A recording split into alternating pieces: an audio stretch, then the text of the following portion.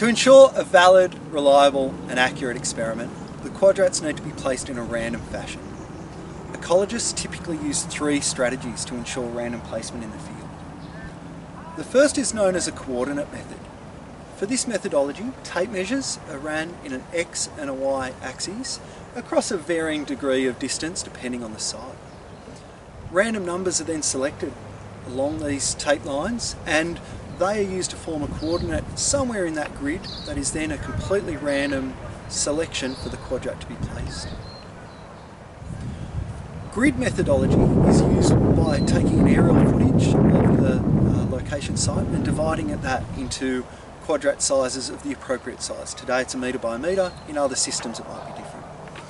Again, a random number generator is used to select one of those quadrats and the ecologists find that in the field, place the quadrat there and then sample as usual.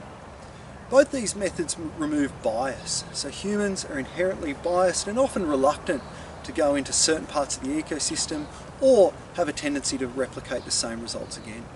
This reduces the reliability and the validity of an experiment, and so these methods overcome that to a large degree.